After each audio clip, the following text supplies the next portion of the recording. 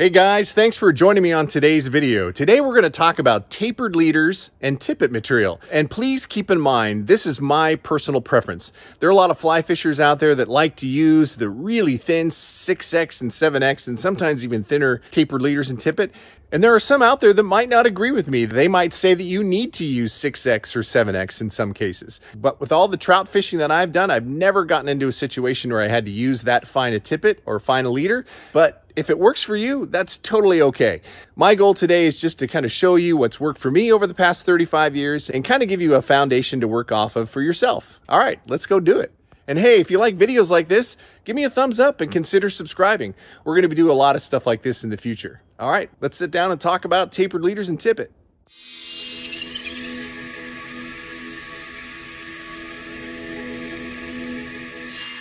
Hey, thanks for joining me today. Today we're going to talk about tippet sizes and leader.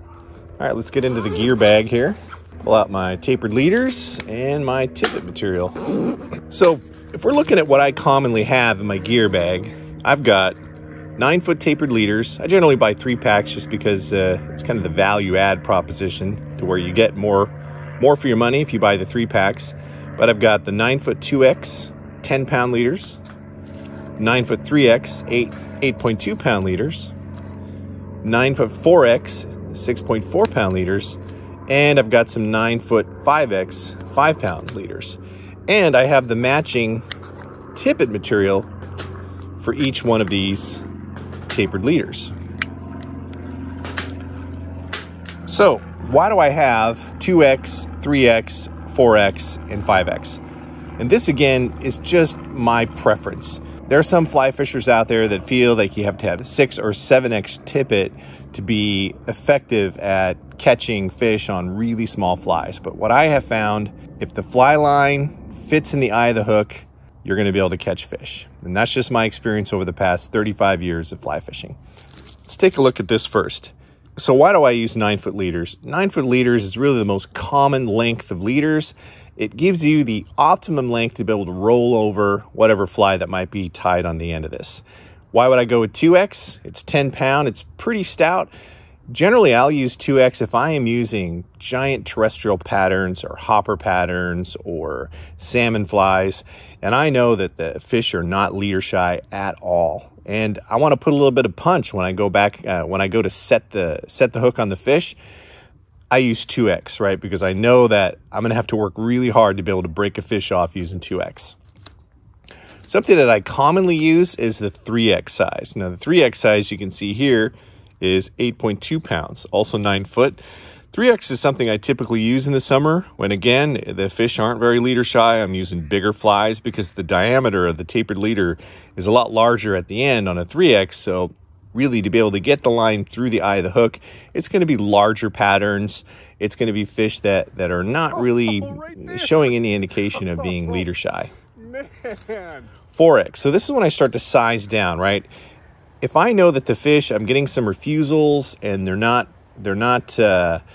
taking the fly, there's a chance that the fly line that's showing, that's tied onto the end of the fly, it might be affecting whether the fish wants to take it or not. Plus, you're using smaller flies, you're going to have to use a 4X, a smaller diameter and smaller pound test leader to be able to get the line through the fly and be able to size down on the flies. Also, one thing to note on 3X, a lot of times if you're using Madam X's or big terrestrials or hoppers, when you're casting, they have a tendency to twist.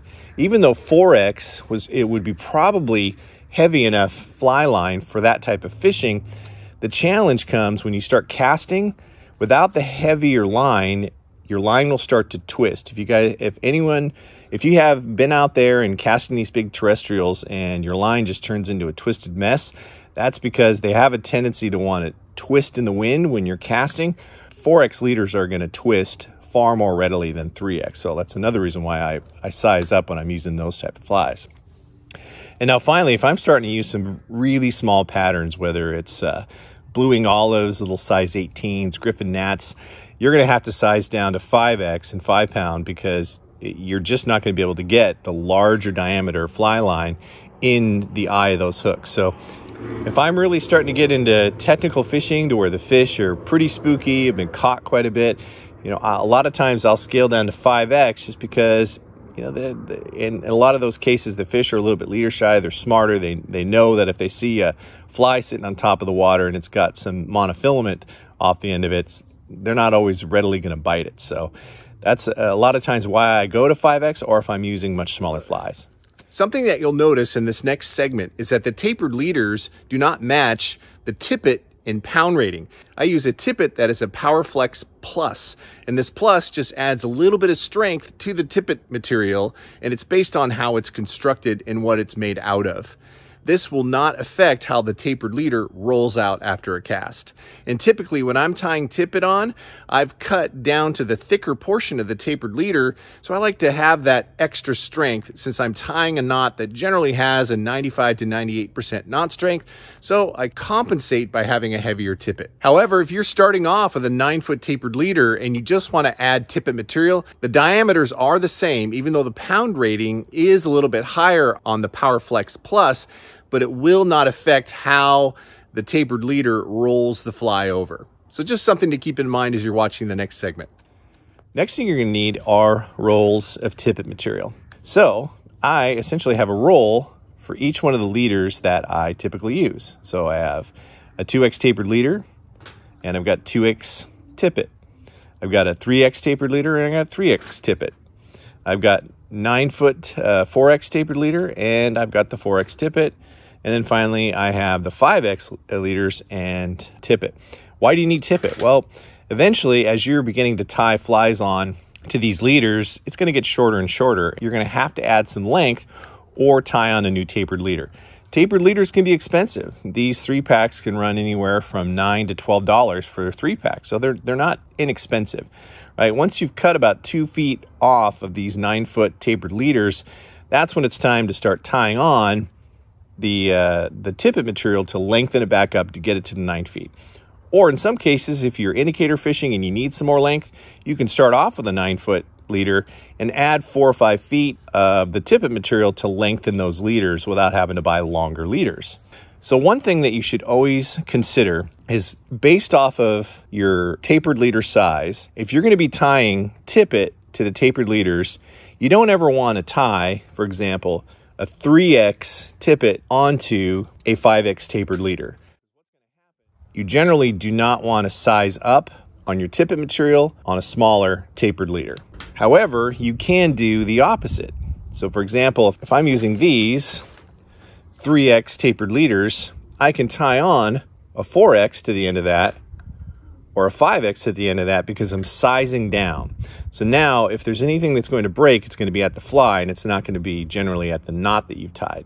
So it's okay to size down in this case, but really it's not the right thing to do to size up.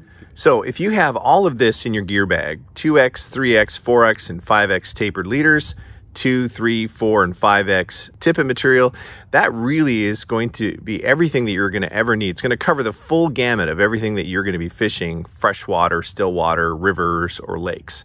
So I go with this setup, and I think if you do the same, you're going to have everything you're going to need for any type of freshwater fishing. All right, guys. Well, thanks for tuning in, and fish on.